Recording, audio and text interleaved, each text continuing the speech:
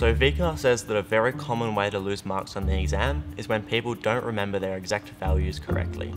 So don't try and remember it off by heart, it's bound to go wrong. So I'll show you one simple way so you'll never stuff up your exact values.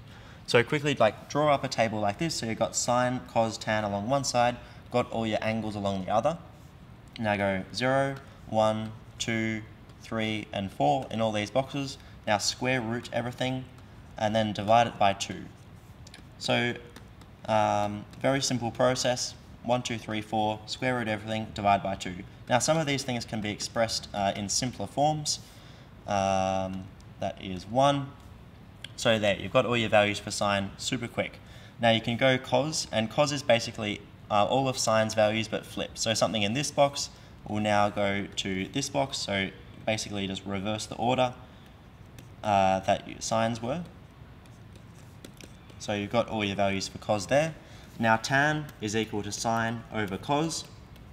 So basically you take whatever's in the top box, divide it by whatever in the second box, and you've got your value for tan.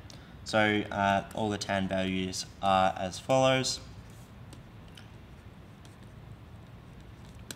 And there you go. So there you've got all your exact values. So writing out this table doesn't take long at all. It takes 30 seconds or so once you get into the rhythm of things. So I would definitely recommend getting into your exam or SAC, writing out this table, and you'll never stuff up your exact values.